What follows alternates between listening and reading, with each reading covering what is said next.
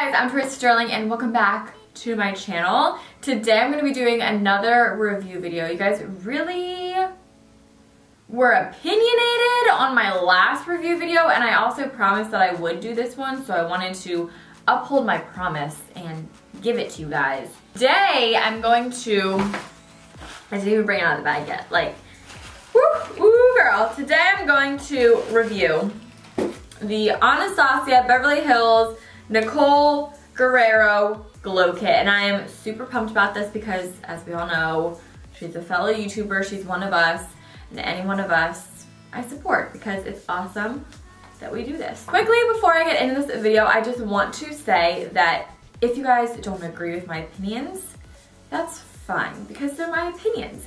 I also didn't really mention this in my last video, and I should.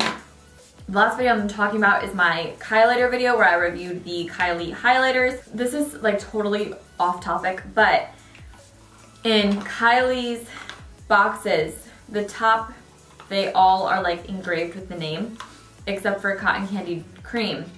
When you pull it back, the sticker, it says first date. So that's interesting, which I saw on Jeffree Star's Twitter.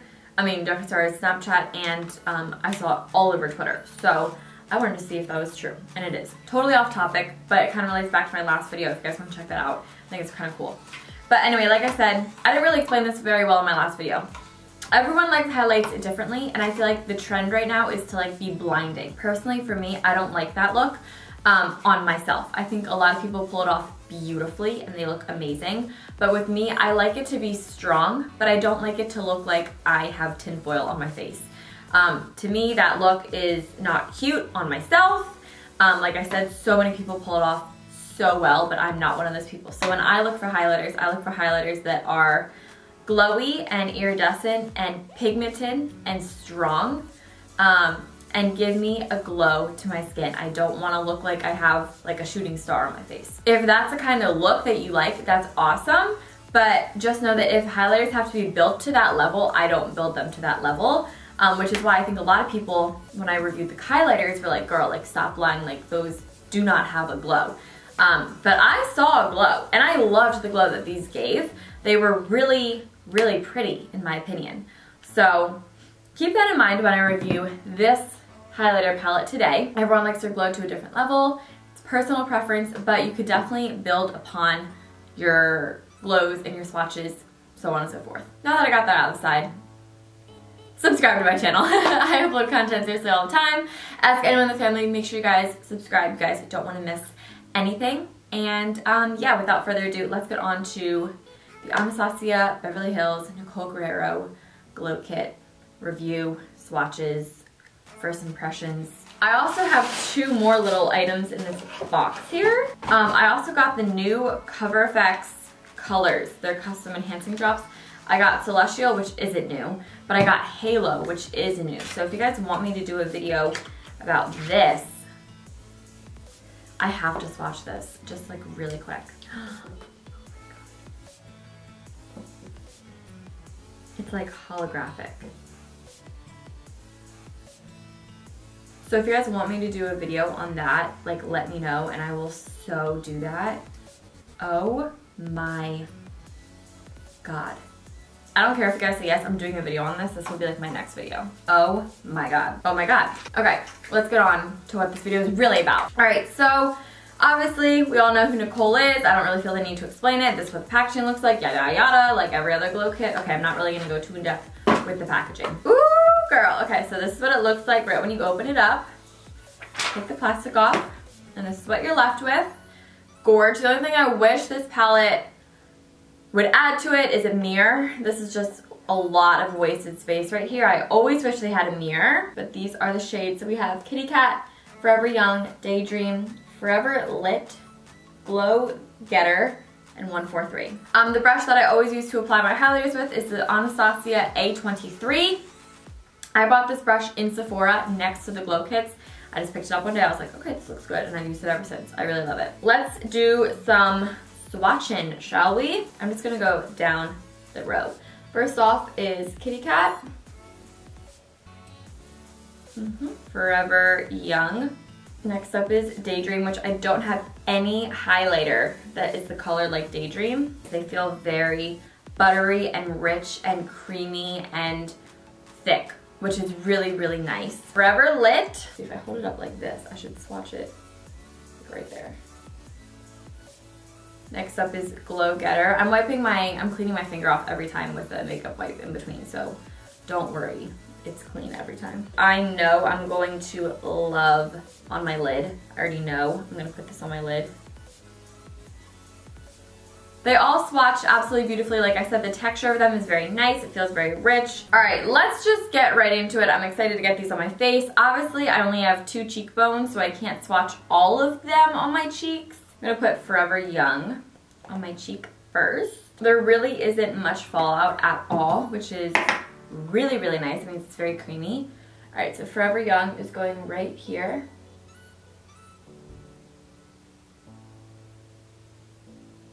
See, that's so pretty. That's like a nice, subtle glow. And that's the kind of glow that I love. And then obviously you can build it up more and have it be a little more blinding. But do you see how when I look forward, you can see where this highlighter is on my cheek, and then I turn to the side and it's like, there it is. I mean, it's not like blinding. On camera, it's not very blinding. Like in person, it's pretty blinding. I'm very anxious to get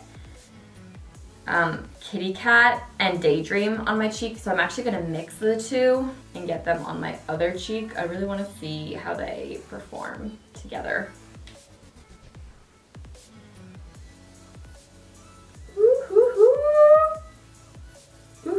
Okay. Okay. So again, it's nothing crazy, but this one is much more toned down than this one. And then you turn to the side and you can see it. Again, on camera, it's a little blurred out, but in real life, it's like, it's there. But do you guys see what I'm talking about? How like with this cheek, you can see where I put the highlighter, and with this cheek, it's a little bit more muted. That's kind of the look that I like. Okay, I always like to put highlighter above my eyebrows, so I'm gonna do that. I'm gonna take Glow Getter. I'm trying to use every color. I'm gonna take Glow Getter and just put this right above my eyebrow. Just like lift it up. That's so nice. Let's move on to the eyes. I'm gonna take Forever Lit and pop this on my inner corner. Oh, yes, you guys see that difference, right? Inner corner highlight like changes lives, like truly, honestly, lives do change for the better. I'm gonna put it right underneath my brow bone as well.